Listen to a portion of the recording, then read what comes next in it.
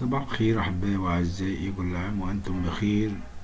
عشان الأول نقول ربنا يستر على الدنيا كلها دلوقتي بعد النزاع الرهيب اللي بين أوكرانيا وروسيا، وهنعرفكم إيه سبب الخلاف وإيه سبب بدء الحرب. الحقيقة قبل ما ابتدي في القناة أو قبل ما ابتدي في الحوار ما تنساش تشترك في القناة ولايكاتك وتعليقات الجميلة.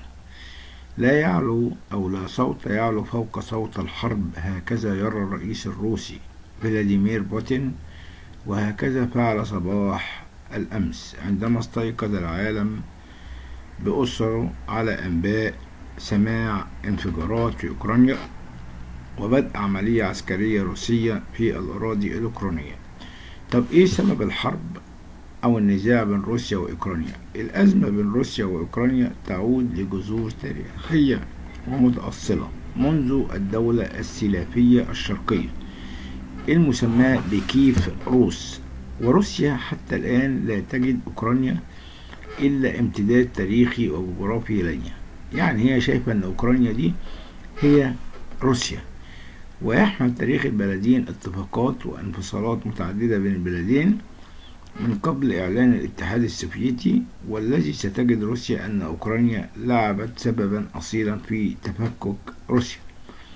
ميل أوكرانيا دائما نحو الغرب وعلاقتها بالدول الأوروبية والولايات المتحدة كان يشكل إزعاجا لروسيا، اللي وجدت في ذلك خطورة على أمنها واقتصادها، خاصة بداية من فترة التسعينات اللي عانت فيها روسيا اقتصاديات بسبب الحرب في الشيشان. القوات الروسية، وفي سنة 2003 بدأت أول أزمة كبيرة بين البلدين عندما أعلنت روسيا بشكل مفاجئ بناء سد في مضيق كريتش باتجاه جزيرة كوسا توسيلا الأوكرانية، فيما اعتبرت أوكرانيا أن هذا الفعل تعسفي لإعادة ترسيم حدود جديدة بين البلدين. ومن هنا بدأ التطور الحقيقي الأزمة الروسية الأوكرانية بشكلها الحديث. وبسنة 2008 أخذت الأزمة اتجاها آخر بعد محاولة الرئيس الأمريكي إنذاك جورج دبليو بوش ضم أوكرانيا وجورجيا إلى حلف شمال الأطلسي الناتو، لكن روسيا قبلت ذلك باحتجاج الرئيس فلاديمير بوتين الذي أعلن بشكل واضح أن روسيا لن تقبل الاستقلال التام لأوكرانيا. القوات الروسية، أوكرانيا لم تنجح في الانضمام للناتو بعد تدخلات ألمانيا وفرنسا لعدم خلق أزمات، لكنها استعاضت عن ذلك باتفاقية تعاون مع الاتحاد الأوروبي، وهو ما دفع روسيا لتضييق الخناق عليها اقتصاديا. وفي أعقاب ذلك وبسبب اضطرابات سياسية في أوكرانيا روسيا اتعمدت على ضم جزيرة القرم الغنية بالثروات، وهو ما أثار ضجة عالمية منذ عام 2014. لماذا ترفض روسيا انضمام أوكرانيا للناتو؟ ليه؟ السبب الرئيسي للأزمة الحالية الرفض القاطع الروسي لانضمام أوكرانيا ضمن حلف الشمال الأطلسي الناتو. وبدأ الرئيس فلاديمير بوتين منذ شهر ديسمبر 2021 بتوجيه رسائل للولايات المتحدة الأمريكية بشكل علني ألا تسمح بانضمام أوكرانيا إلى حلف الناتو أو تتلقى مساعدات عسكرية، لكن الحلف لم يرضخ لهذه المطالب وسعى حسيا نحو انضمام أوكرانيا.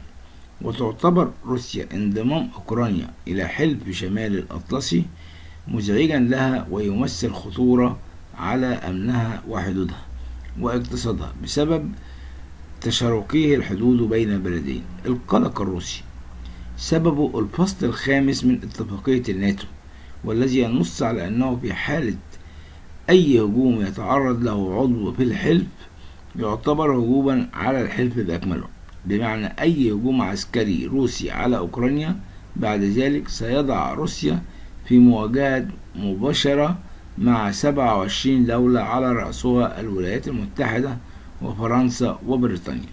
بدأ الرئيس الروسي فلاديمير بوتين بتحويل تهديداته إلى أفعال بعد نقل قواته العسكرية إلى أوكرانيا والتأهب لشأن عملية عسكرية بداية من شهر فبراير الحالي. وبدأت الحرب بالفعل.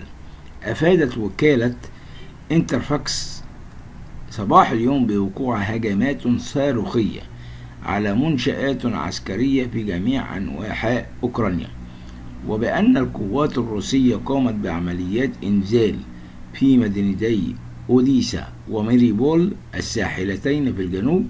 وكان الرئيس الروسي قد أطلق عملية عسكرية خاصة في دونيباس محذرا من أي تدخل أجنبي، وأن روسيا سترد على الفور. ووصف التحركات الروسية بالدفاع عن النفس من التهديدات. من جانبه قال وزير الخارجية الأوكراني في أول رد فعل على تلك الهجمات حسبما نقلت وكالة رويترز: بدأ بوتين للتو غزو واسع النطاق الأوكراني، تتعرض المدن الأوكرانية السلمية للضربات. وأضاف كوليبا: هذه حرب عدوانية، أوكرانيا ستدافع عن نفسها وستنتصر، ويمكن للعالم أن يوقف بوتين، ويجب عليه ذلك. حان وقت العمل الآن. الرئيس الأمريكي جو بايدن دخل على خط التطورات الحادثة اليوم، حيث هدد روسيا بالرد عن طريق التنسيق الفوري مع أعضاء الحلف الأطلسي لضمان رد قوي وموحد على التحركات الروسية. وأوضح بايدن أن روسيا وحدها هي المسؤولة عن الخسائر الكارثية للأرواح والمعاناة الإنسانية التي ستحدث.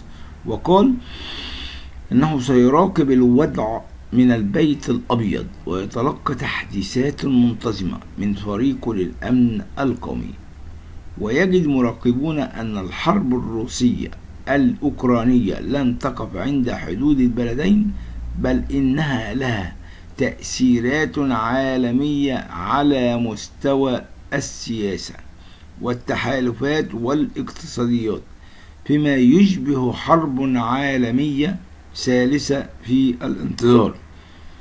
كمان الحرب ديت العالمية دي هيكون ليها تأثير قوي جدا جدا على مصر، لأن مصر كانت بتستورد القمح من أوكرانيا ومن روسيا، وده هيأثر تأثير قوي جدا جدا على مصر. ودخول الحرب إلى مصر وروسيا وبتحارب مصر بهذه الطريقة، بطريقة غير مباشرة، إنها تأثر على اقتصاد مصر. حفظ الله مصر، حفظ العالم أجمع. ونقول له يا رب مد إيدك وتدخل، وإن شاء الله يكون خير وربنا يكون معاكم. آمين.